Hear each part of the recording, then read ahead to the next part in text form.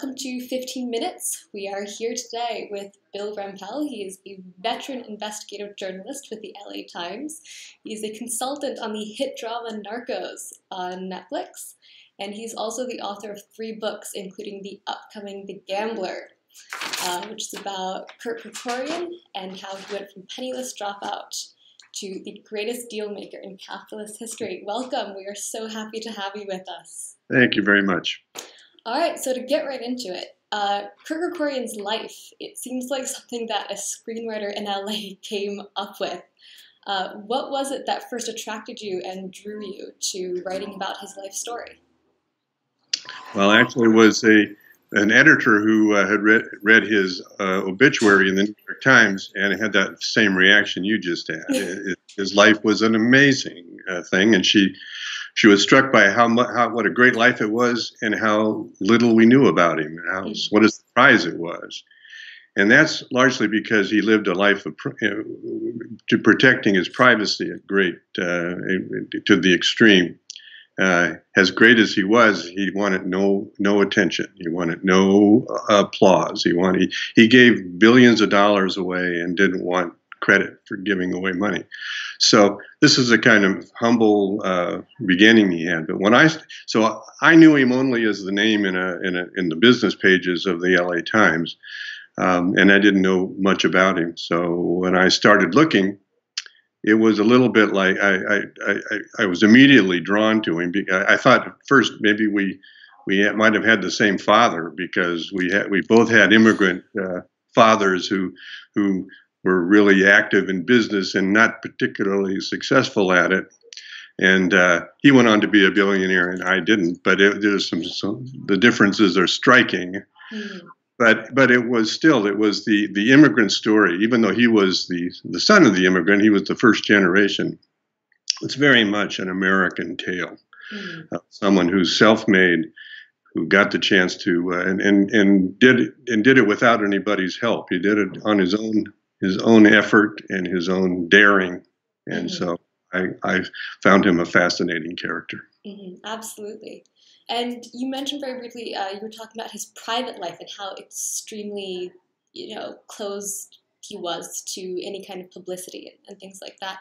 I imagine that must have made it really hard to research if, there's barely any interviews and anything like that. How did you go about researching something like this? Because the book goes really in depth. It's fantastically well written, well researched. But if there's very little material to go off of, how did you go around doing that? Well, I was finding pieces of it all over the place, but he did not do interviews very often. In fact, later in his career, he almost never gave an interview. He did not like to talk about himself. Mm-hmm. I mean, how many people are like that, after all? And so it was a challenge to be to research him. And I have this. My background at the Times, LA Times, was as an investigative reporter, so it required some of those skills, frankly. Mm-hmm. And mostly it was finding people who knew him, who were still living, and that's a challenge because he died at the age of 98. Mm-hmm. He outlived most of his early contemporaries, and so.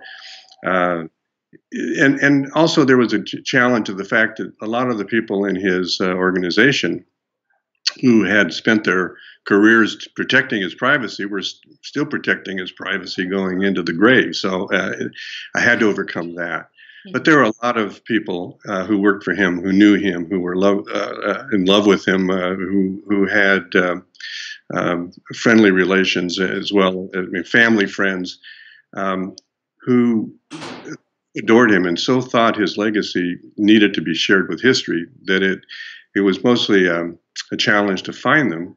But once we got together and they realized they had a chance to preserve his memory, they were not that hard to convince. Oh, that's great. But beyond that, there were also some things I found, digging into the record, and found some little nuggets. At UNLV, the University of Nevada, Las Vegas, has a library, which I just stumbled upon the fact that they had an oral history that Kirk had rendered. He gave a lengthy tape recording, so you hear his rich baritone voice telling stories about his youth and his career Mm-hmm. was simply priceless. Um, and there was one of the things I thought I knew history pretty well, but I discovered that he was a pilot with the RAF, the Royal Air Force Ferry Command, Mm-hmm. flew airplanes out of Canada to World War II to the British Air Force for a couple of years, and I didn't even know that group existed, but it was a heroic group.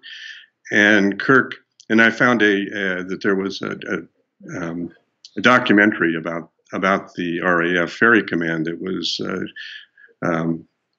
that included Kirk talking again. He was on tape, and the producer of it gave me the outtake so I could see more of what Kirk talked about. So I got some great luck in finding Kirk speaking for himself.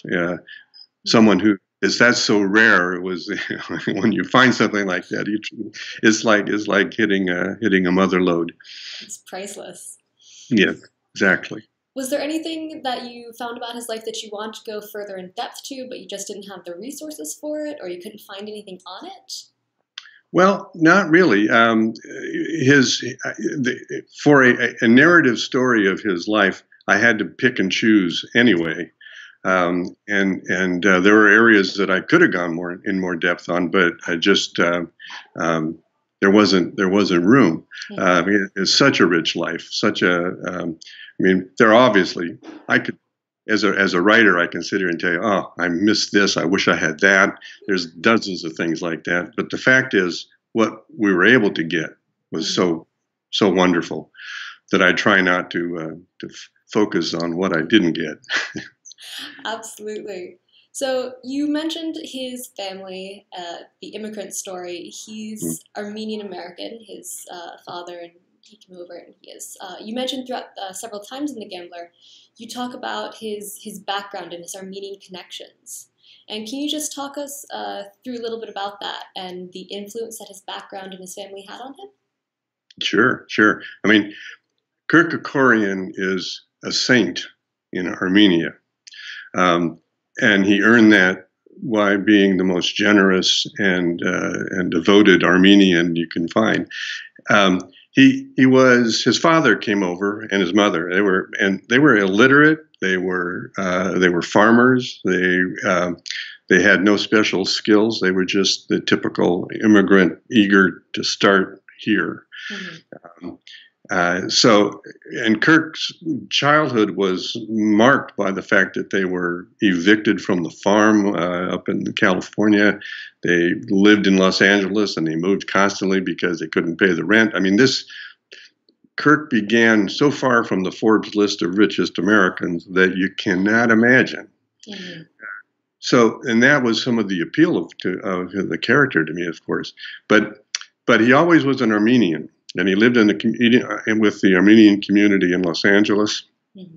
and when he really, he was always supporting them. Once he was making a fortune, and I might say, he was an overnight success after he'd been working for about 20 years. He was 50 years old when he made his first fortune. So this is not a man who lived a whole life in luxury and wealth. But he was always a supporter of Armenian causes. And in 1988, they had a big earthquake that just devastated the country. Mm-hmm. And he stepped up and started an airlift to take supplies. And he had his own charter airline, so he was familiar with flying and needs. Anyway, he arranged for the airlift. And Armenian groups got together under his organization, essentially, and flew medicine, food, supplies, and he went and started building roads and schools and apartment buildings, and so the Armenians said that the Azerbaijanis next door have oil, but Armenia had Kirk Kerkorian. That's such a great saying. And here's the thing. He didn't want a condition of his support was that they didn't build parks with his name. They didn't put streets in his name. There was no Kerkorian building anywhere in Armenia. So again, his humility and or his humbleness was profound. His sense was, if you get something in return for your charity, it isn't charity, and he wanted it to be charity. So, a remarkable man. Absolutely incredible. Just talking about that whole rags to riches thing for a second. You know, you hear about it so rarely nowadays, like genuine, true stories like that of Kerkorian. So he started out from, you know, getting evicted from the farmland in California to owning the MGM Grand. He started off the chapter talking about Cary Grant and Raquel Welch and how they were looking for him at the party. And in addition to that, he also, I mean, Las Vegas at that time was kind of overrun by the mob and by the mafia. But he managed to avoid that completely. Las Vegas is notorious for its mob connections. How did he manage to do that? Well, Kirk didn't need mob money. He had his own. I mean, that's the short answer. But more than that, Howard Hughes and Kirk Kerkorian sort of arrived in Las Vegas and developing hotels at about the same time. And between Kirk and Howard, they rewrote all the rules. Now, up until that time, the reason the mob was there is because traditional bankers did not make loans to casinos. Even though it was legal. And we see a little of that in today's issues with marijuana, where it's legal, banks aren't making loans. It's an issue. It's still something we deal with now. But back then it was over gambling. So gambling was illegal in all over the country, except not in Nevada. So in order to build those hotels and casinos early on, developers turned to the mob. Kirk did not. He didn't have to. He had his own money, and he was able to get financing when he needed it overseas. So he rewrote those rules, and as a consequence, the mob was put out of business. Essentially, I'm not saying you don't have crime and organized and otherwise, but the Chicago mob no longer controls doesn't get the kickbacks. Kirk Kerkorian put the shareholders of his company in the front seat, not the mob accountants. So basically, kind of shut that down a little bit for them. Yeah. It didn't happen overnight, but Kirk never partnered with the mob. He bought their hotels, he bought them away, so he did have dealings with them, but he was never a partner of the mobsters, and his gambling license was never in jeopardy. Absolutely. So if there's one thing, it's kind of a cliche question, but if there's one thing that you want people to take away about Kirk Kerkorian, what would it be? Well, it's the inspiration. His life is an inspiration. It's inspirational to me. He's the all-American story of someone who uses hard work, integrity, and daring, because he was a gambler. He was definitely a gambler. And he took chances, and that the thrill of the risk appealed to him greatly, and was a factor in how far he was able to go. So a little bit of luck. I mean, he was a lucky guy too, to some degree. Definitely. He didn't like to admit that, because he was a calculated risk taker. He didn't just make wild bets. Although I do have the story in there once where he bet $1 million on one roll of the dice at a craps table. And you'll have to read it to get the whole context. But who would do that? No, Kirk Kerkorian. That's right. So just sidetracking for a minute, when I announced I was doing this interview with you, everyone at the office got very excited, especially because they all love Narcos, which you served as a consultant for, based on the book that you wrote, At the Devil's Table, I believe it was called. Yes, that's it. Can you tell us a little bit about that experience, what that was like? All of that. Well, the At the Devil's Table was a book that took 12 years to get ready, because it involved the story of a man who was in witness protection, and who to this day I don't know where he lives. So doing those interviews had its own set of challenges. By the it's not like Kirk Kerkorian, who this man never gave interviews. He didn't even come out from behind witness protection. So when he did, it was always on his terms, not mine. And so it took years. But once the book came out, it was an extraordinary story about one man's daring to take on the powers that would kill him and his family. It's just, I find it another heroic, wonderful, inspiring story that has been made into. Not only did narcos use it as their story, but there's a Spanish language 80 episode series that was done that was extraordinary as well. So I love seeing the story appear all over, because George Salcedo, the character, is a real man, a real incredible man, as a matter of fact, and to see his story get such wide exposure is very satisfying to me. You seem to have a knack for finding out these really inspirational stories and just putting them to paper. Well, it's what I'm looking for. Great stories, obviously, that's what a journalist does. But I've been very fortunate to discover and have been found by interesting people. So I don't take it for granted, because they have to trust me. In the case of George Salcedo, he had to trust me with his life. That's a pretty heavy obligation. With Kerkorian, he's gone, but I do think that his legacy is so important and so valuable that I want to do it justice as well. Absolutely.